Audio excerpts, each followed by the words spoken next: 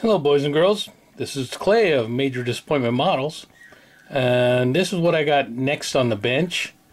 I've been building these Tamiya kits so quickly I haven't been filming anything, and I probably ought to start just so I'm not so bored and so that we have more videos on YouTube for our community, because I know the rest of us are probably getting bored too.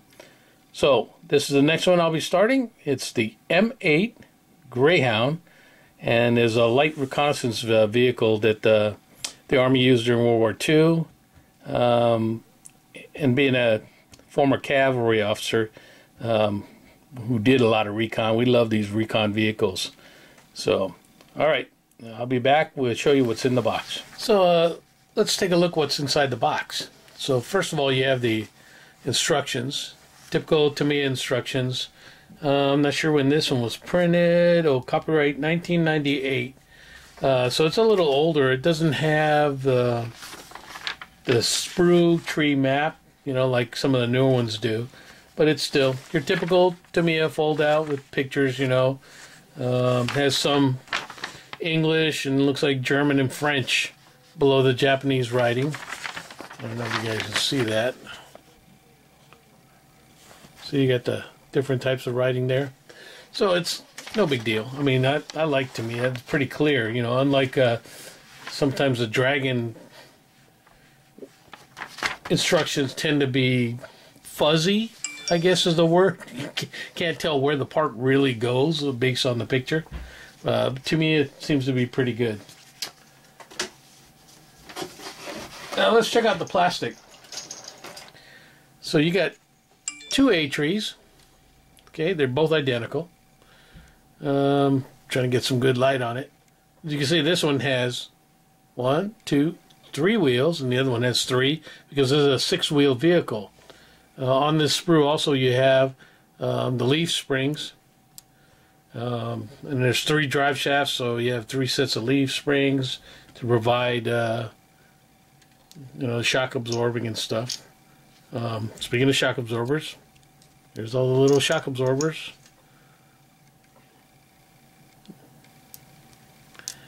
And then looks like you got some, can't tell what size, might be the rounds for the main gun, which is a 37mm. So little handles, looks like a torsion bar or some kind. So various little hooks and wheel hubs. So you get 2 of those, like I said. Next we have the B sprue.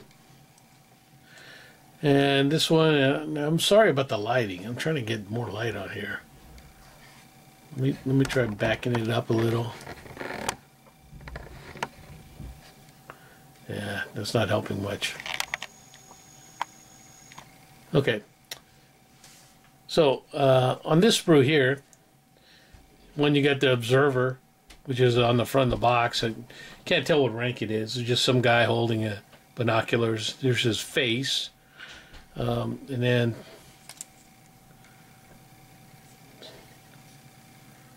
yeah, it helps it a lot, I bet. Yeah, it's not too bad. Okay, you can see he's got the helmet, pistol.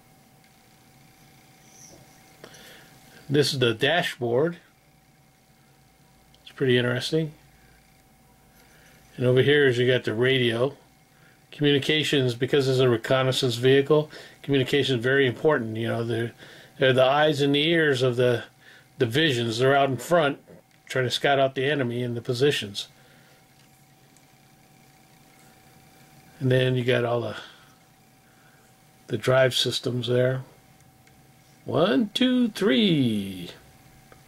Pretty neat.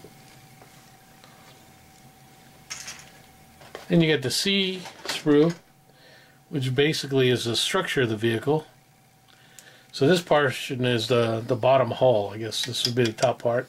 This is the bottom hull, and must be the front. I don't know if it's the front or the rear. It's probably the rear. So you got a rear engine vehicle.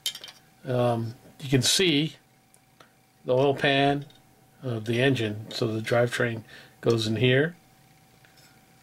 It's the upper hull. Then you got the rear fender skirts, I guess, and the front grille. So again, typical Tamiya. It's pretty good detail in all this stuff. There, I hope you can see it.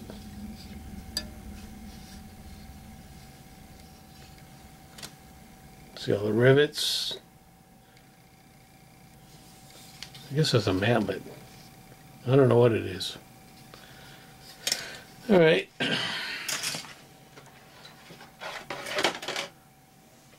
Then you got the D-sprue.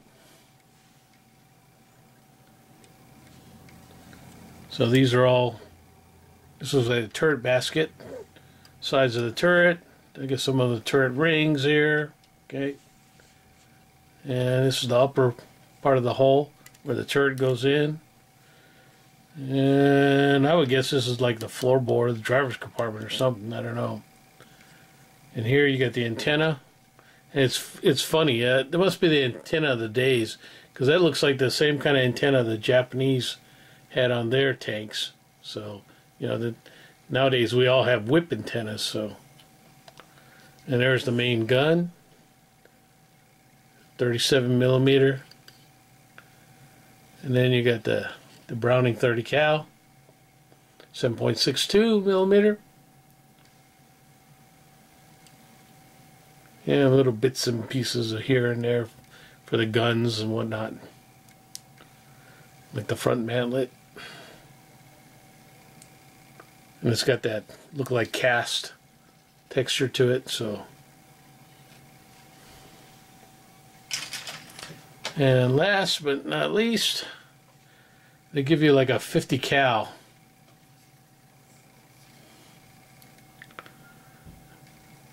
It's really funny. The 50 cal, it only has on board. They only had 400 rounds, and each of these boxes, ammo boxes, carries approximately 100 rounds. Some of the World War II ones were 105 rounds. So you figure it's only 4 boxes of ammo. And for the 7.62 to 30 cal, they only had 1,500 rounds of ammo, and it's not a lot, you know. I mean, you burn through that really quick in an engagement, so it's surprising. Then they got some nice decals. I put my decals in Ziploc bags, just to keep them fresh. So as you can see, or maybe you can't see, nice. You can see all the U.S. markings.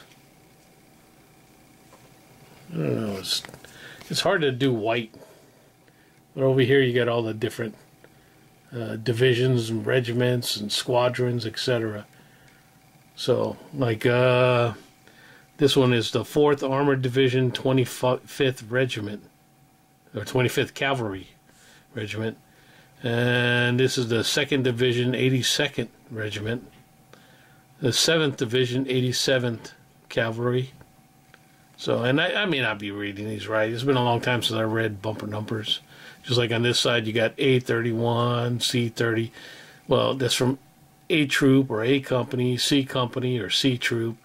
And then 3-1 would be the 1st vehicle and the 3rd platoon. You know, that's the way we used to do it. And it's probably changed a lot since I've been in. So, don't know if I'm correct. And then you see the red, white, and blue. Well, it's a Free French, so it's pretty neat. Now this vehicle, I was reading the history on it. This vehicle was used from World War II up until, I think it was the 70s or 80s. It was used in Honduras and Nicaragua and whatnot. It was used in Vietnam. I'm just thinking, wow, this is a pretty good vehicle. Been around a long time. The British didn't like it because they thought it was under-armored, especially the floorboards. Susceptible to mines in the roads and stuff like that. So the crew used to put sandbags in the floor to protect themselves. So that's what's inside the box. And later on today, I'll get started on it and spend my Sunday, since we don't go to church and stuff anymore because we're all isolated. spend my Sunday putting that together. So you all have a good Sunday and a good rest of the month, and hopefully they'll start lifting some of these quarantines and life will start getting back to normal. It's going to take a while before it does, but you know, if nothing else, I'm running out of glue. I need to get to Hobby Lobby, buy some more glue and stuff. So once we start lifting the quarantines, I'll be able to go out and buy some more glue. All right, guys. Talk to you later. Bye.